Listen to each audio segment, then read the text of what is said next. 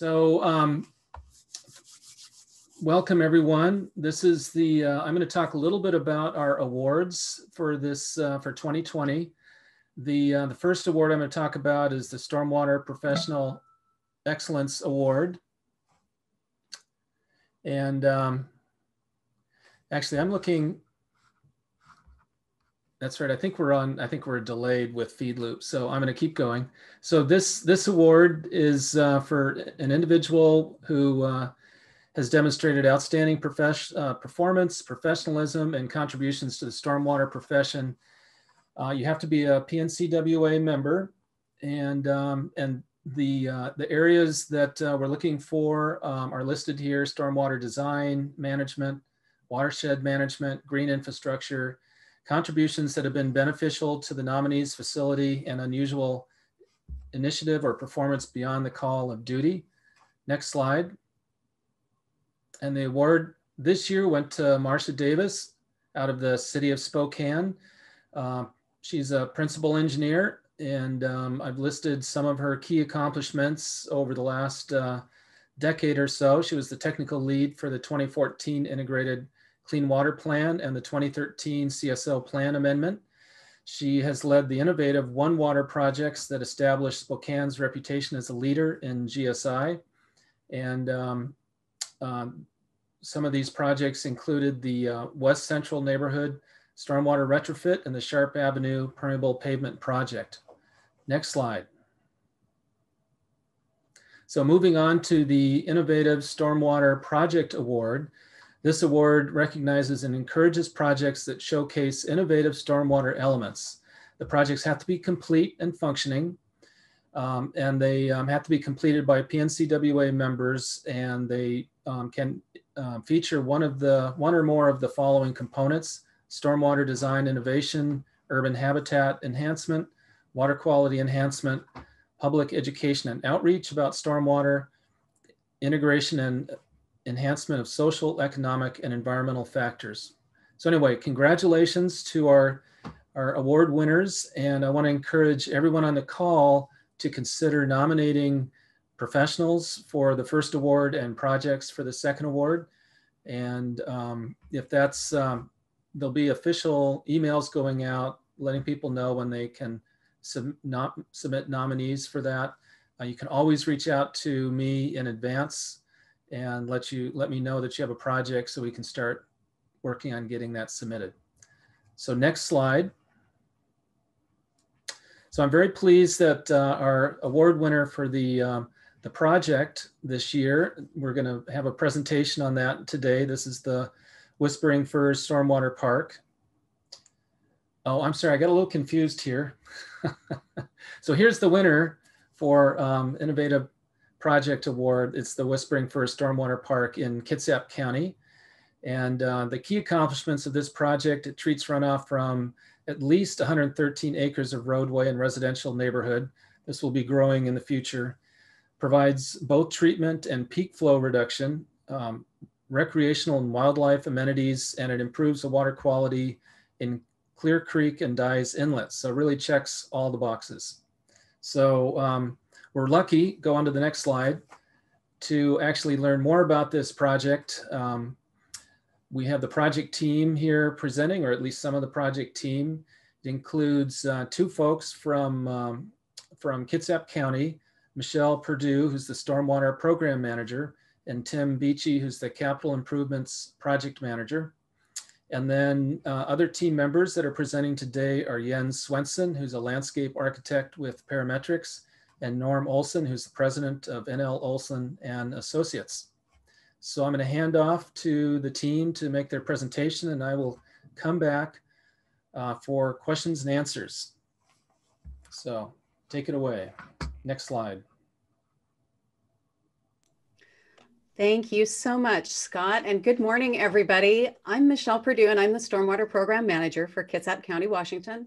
I'm very pleased to be here, and I want to thank the PNCWA for recognizing this project and inviting us here to share its story with all of you.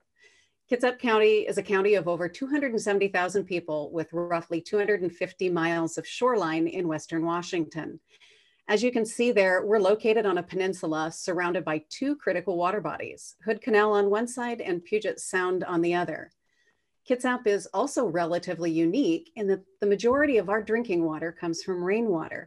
So our stormwater program focuses very heavily on ensuring that we manage that runoff in the most effective way possible. Next slide, please.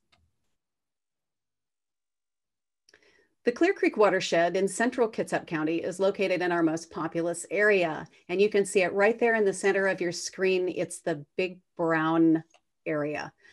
The community of Silverdale and much of its surrounding development feeds into Clear Creek, which is a salmon-bearing stream, and eventually flows to Dyes Inlet and out to Puget Sound.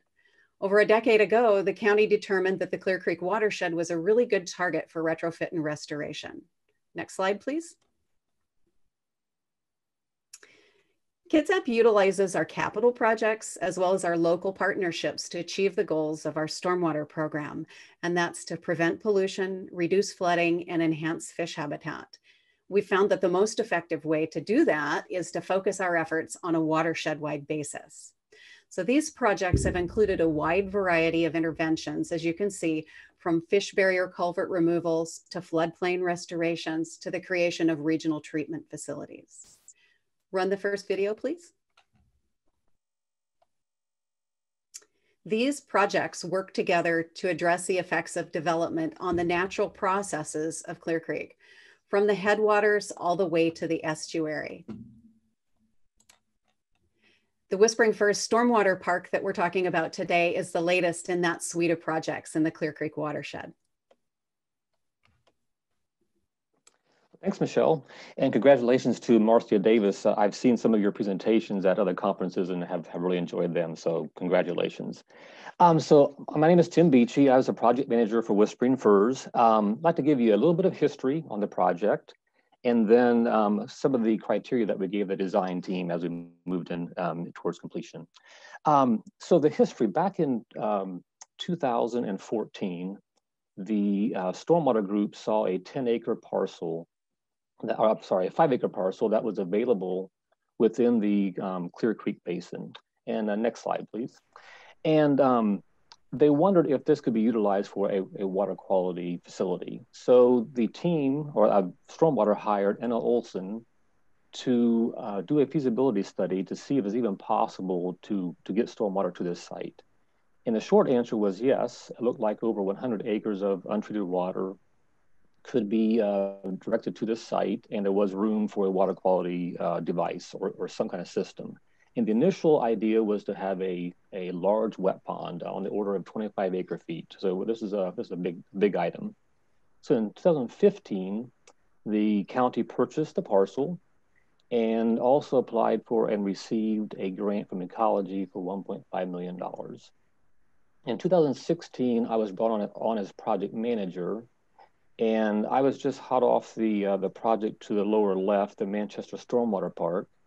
And it was a good time for the team to sit down and ask the questions about what was the purpose of the project, what were the goals, and would we consider a more signature project, something unique. So we started design in 2016, and then as you can see, completed construction in 2019. Next slide, please.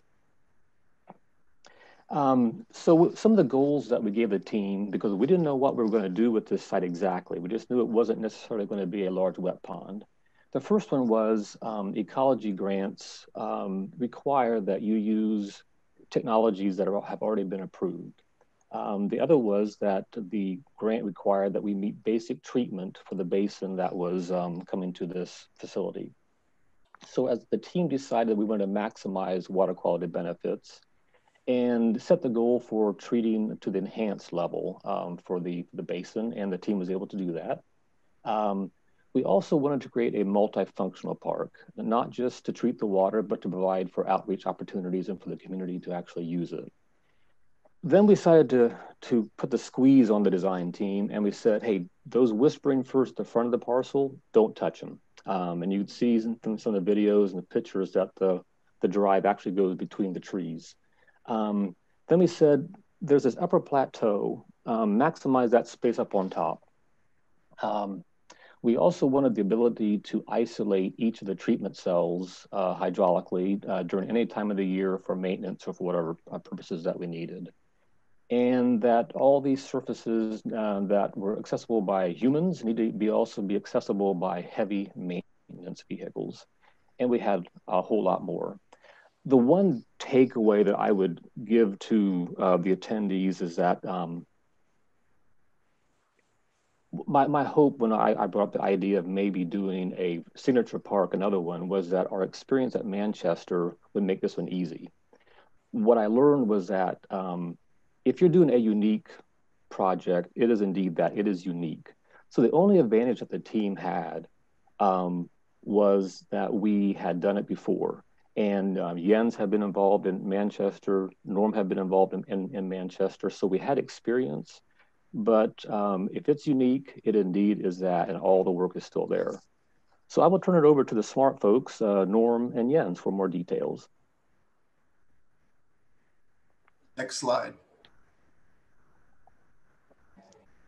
Yes, hi, my name is Norm Olson with NL Olson and Associates, and we were hired as the consultant, engineering consultant to help assist design this park, and Jens with Parametrics, we worked with us as well.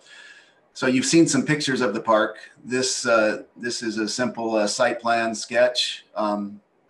The park site, the parcel is 5.3 acres, and the developed area is about 4.1 acres, including the future expansion area that's over there on the right. That sits well above in grade above the park itself, above the retaining walls and the slope grade. That's designed for 80% impervious in the future for whatever whatever might want to be placed there.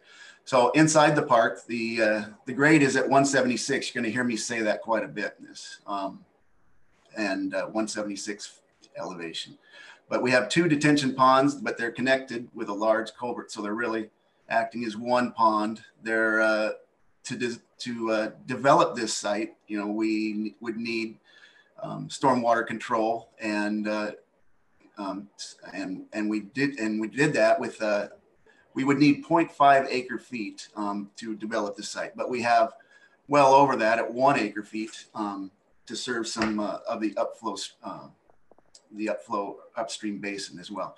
Now we have the 4 filter media cells. They're combined with a total surface area of 7,600 square feet, and we'll talk a lot about those. The area of the large fir trees, the whispering firs, are over there on the left between the road, and then we have a park entrance and some parking, and that area couldn't get into the cells, so we have some standard bioretention cells to treat that. So next slide, please. So design elements for stormwater for a stormwater park such as this. First, we have the water quality treatment flow, which is 6.7 CFS. We need to bypass the high flow, and so we have the conveyance. We decided to put the conveyance through the park instead of down the roadway because the park was being constructed. It was a better way to do it. It's a large pipe, that conveyance. Then the treatment conveyance method, we use head pressure to drive the flow through the park to the treatment cells and to the ponds. Flow splitting is important to ensure we get the proper flow to all the locations. And so with that, we have adjustable control, and we'll talk about that as well. Overflow obviously is very important, and we have redundant overflow throughout. And when you're designing a stormwater park, and with filter media cells like this, base flow you must address that. That's the relentless groundwater that somehow gets into your storm system and just keeps on flowing even in the summer. If you don't address that, you might just saturate all your media cells, and they wouldn't work properly. So on this project, luckily, we don't have base flow to worry about. We have in the past. Infiltration is control is very important. This site would be perfect for infiltration if you were just designing the site itself. And but you know, bringing over 100 acres or into the site, or flow from 100 acres, we need to understand what's going to happen. And this sandy site, it has groundwater that's down at 20 feet based on our piezometer readings during the summer, and down at 15 feet at the high groundwater periods. And you know, but just down the hill from this is an apartment complex where water pops out of the parking lot all the time, even in the summer, and there's water in the crawl space. So we've lined the water, the cells and the ponds to ensure we didn't cause any more problems down there. Maintenance, Tim, he was adamant about wanting to be able to have our adjustable controls available to turn off cells if needed. So we have, and I can show you that, but our control is adjustable, so we can take a cell offline. And then minimum requirements. This is a site development, so just like any site development, private, public, we need to make sure that that we meet the code requirements, and we have. So next slide, please. So backwater analysis and flow splitting strategy for this site. As I said, it's we use pressure flow. If you look at the plan view up on top, there's the blue line just represents one route to through flow splitters into just one of the cells. So we can talk about that. Up in the beginning, up in the upper left is our high flow bypass splitter. And we set that at an elevation of 182. So I said that the park grade is at 176. So that's 6 feet above. So that gives us our driving head to push the water through the park. And so if we look now at the profile, again, starting left to right, we got our flow splitter. Then we have our pre-treatment with the outlet from the pre-treatment is at 177. And then our park grade again is a 176, but our hydraulic grade line is max hydraulic grade line at max water quality flow is at 176.6. So it's above the park grade. So we have our pressure pipe it's HDPE, it's large diameter, so we reduce the friction loss so we can keep that hydraulic grade line as low as possible. So as we continue down the profile, we have the future connection location where we can add another 60 acres or better to the park, since now the flow has increased, the allowable flow to the media cells. Then we come to the flow splitter where these are submerged flow splitters, sending water 2 different directions. Then the next flow splitter is just 2 of those, and they're weir control. They're adjustable, and they're the control that allows us to take a cell offline. What happens as the water at max flow is flowing over those weirs, it's I think the elevation is 176.4, so it's above the park grade. And then if you add in the friction loss, that's where we get to that max HDL of 176.6.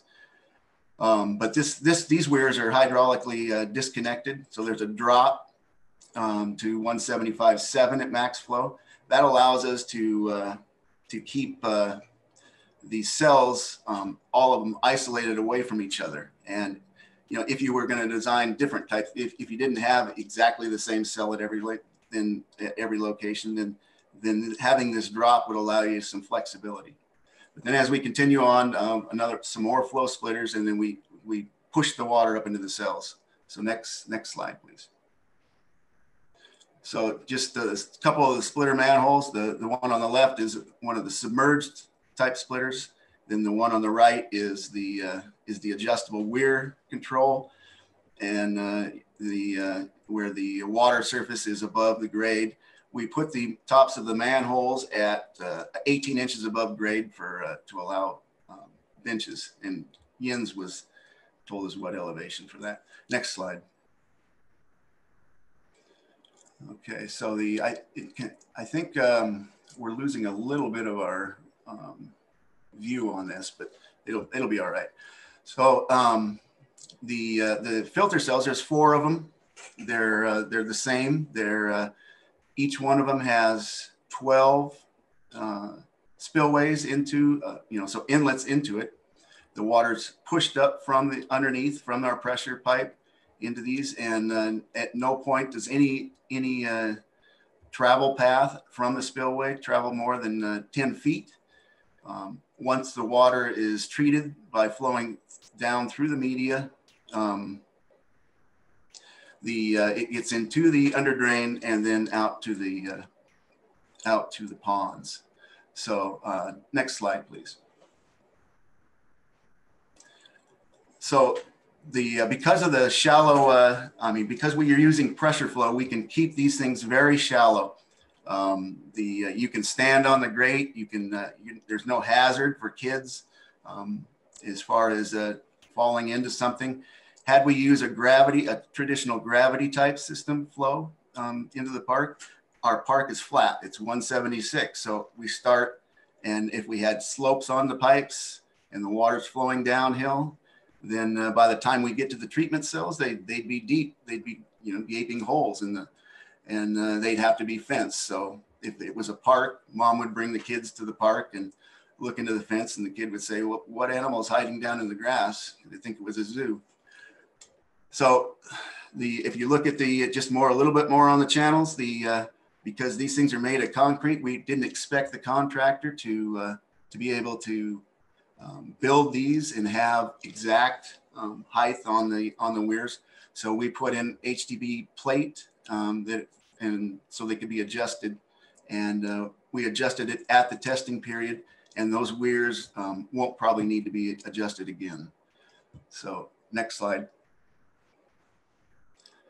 So as far as mass loading for the life of the media, I just want to touch on this quickly. I think I'm running out of time. So the TSS, if we make some assumptions, we can kind of guess on what the media life would be, or contact or Filterra is going to tell us. But the mean concentration in total suspended solids and stormwater, if we assume that's 50 parts per million milligrams per liter, based on some work Gary Menton did and wrote in his book. And we assume a pre-treatment efficiency of 50%. That could be higher or lower. We assume 25% of the TSS is trapped in the mulch and then removed from the site so it doesn't get into the media. And then we assume that 10% of the TSS is actually biodegradable material, and it can be taken up by the plants and the microbes that are planted in or that are in the media. And then the max loading of 24 pounds per square foot of surface area. That's based on some work that New Jersey did.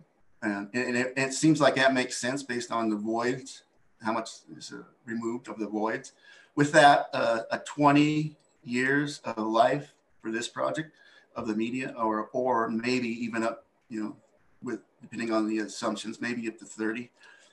But if we were to reduce the size of the cells by the higher rates that are allowed these days, 175, then the life, the amount of cells would be reduced, but also the life would be reduced. So that's a choice that folks would have to make. So next cell. Our next slide. So Jens, our landscape architect, he's gonna go through what his design. Thank you. Thanks, Norm. And as was mentioned earlier, it was a great experience working on the previous project at Manchester. So Jason Ciraldi and I at Parametrics were delighted to join the team again and work on this project together. We came in a little bit later on the project after some of the preliminary design was done. And we, as landscape architects, were asked to do two main things. One was to design the planting part of the water treatment facility, and two was to help make it a multifunctional park. And for the planting portion of it, the cells require a mulch on top, a 3-inch mulch. You may have seen it in Norm's slide. that is part of the treatment train. And the intention there is that that mulch will capture some of the pollutants and be able to be removed periodically, perhaps once a year or something like that. And so our planting is done in such a way so that we have space in between them, and that we're able to allow maintenance to go in and remove the mulch in between the plants.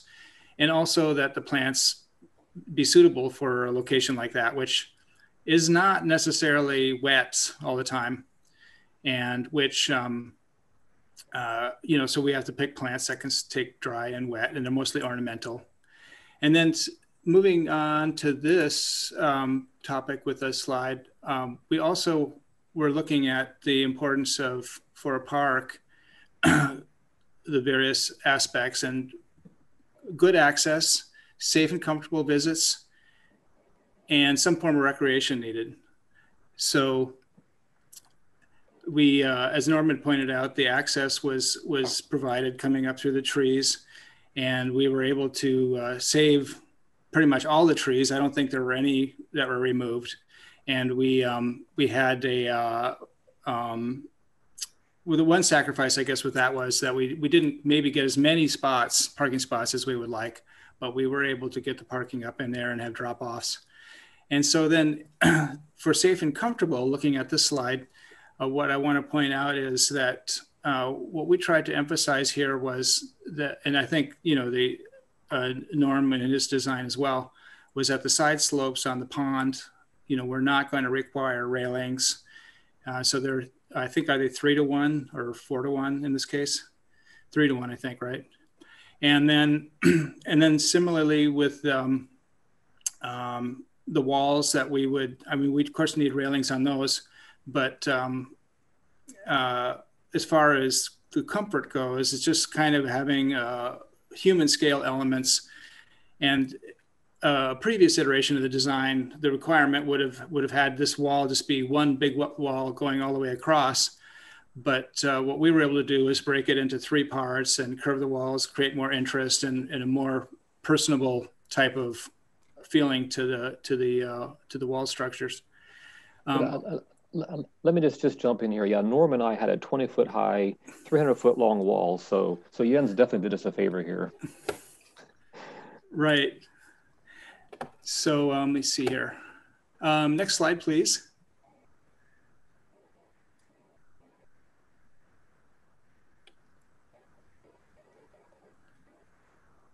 So here's a good shot of the cells and also the concrete paving.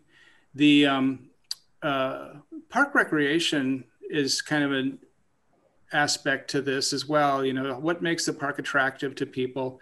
In this case, we knew that it wasn't going to be active recreation. It was going to be passive recreation, walking, moving around the park, learning about the function of the park. And so some of the things we did were in order to enhance that. The concrete paving could have been gravel everywhere, really, but the concrete paving is there to kind of enhance, create an entry experience, and also to kind of bring the visitor more into the park as they see the patterns repeated. And then, as Norm was mentioning, it worked out pretty nice with the head elevation and the manholes. They were actually maybe, you know, not quite 18 inches, but then bringing them to 18 inches, we were able to make them into seating elements, and then also combine them with the paving pattern to focus attention on them. Next slide, please.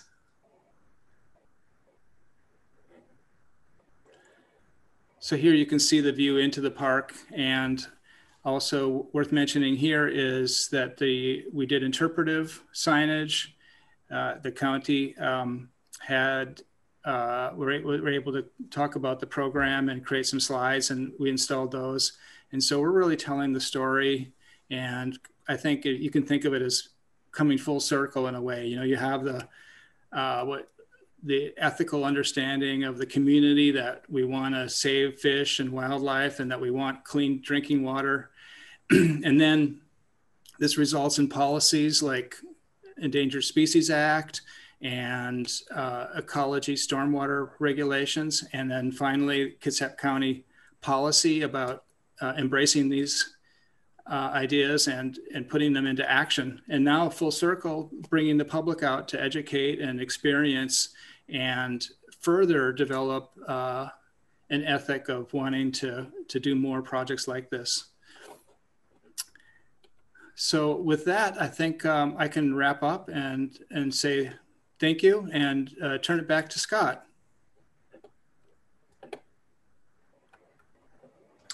Oh, okay. Thank you, everyone. Great, great presentation. We have a couple of questions here and not much time, so let's keep the answers fairly brief here. One of the questions was from Annie Alzheimer's, or I probably didn't do a good name on that, Alzheimer, with Klein and Associates. What sort of modeling programs did you use to model this project?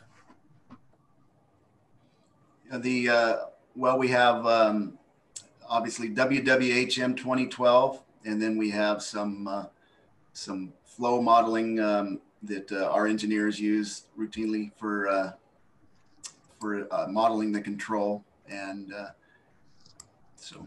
but we're required to, by Department of Ecology, I don't know how many are outside of the state of Washington, but use WWHM 2012 for modeling. Right. Another question here, is the park, this is from Claudia Sterling, is the park bicycle friendly? It is, yes. Both in the compacted surface is firm and stable, and I'm a bicyclist, so it's yes, it is bicycle friendly. We didn't end up getting bike racks installed, but they may choose to do so later on. Right. From Michelle McGannis, probably didn't pronounce that correct. What kind of operation and maintenance is expected for this project? I'll just jump in. So I'm a project manager, so I don't really do the maintenance, but it's fantastic. I've done about a dozen projects for stormwater, and one thing I could rely on is that they are going to maintain them well. So the expectation for this is a minimum of once per year mulch replacement, but it's actually been monitored the first several years because you really don't know until it's gone through several cycles. And then they also have the plant maintenance, but these specialty parks are more maintenance intensive. Right. Annie provided some help on her name. It's Alzheimer.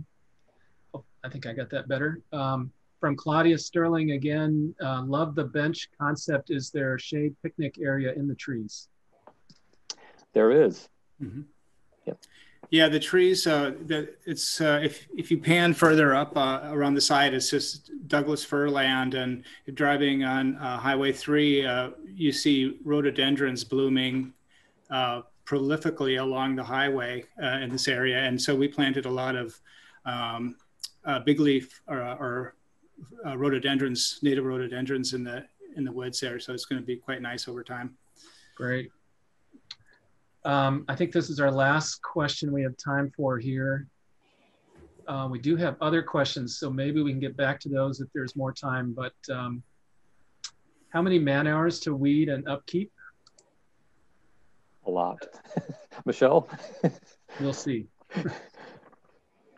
I can get that figure for you, but I wouldn't want to guess at it at the moment. Yeah, that's a very good question, and stormwater would have those numbers, but these parks do, my observation is they do require more than typical maintenance. And happily, we have irrigation at the site, so that's a big plus. In fact, while we were out there taking pictures last time, they were in there for their fall cleanup, trimming all the grasses and doing that kind of thing. Right. Lesson learned from Manchester, we really needed irrigation on pretty much everything.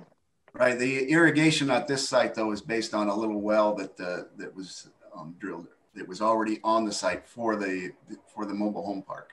So. Oh, that's convenient. Yeah, we got lots of questions here, but I think I'm gonna have to wrap it up here in the interest of staying on schedule, unless someone can tell me that we have more time. So I'm gonna hand it back.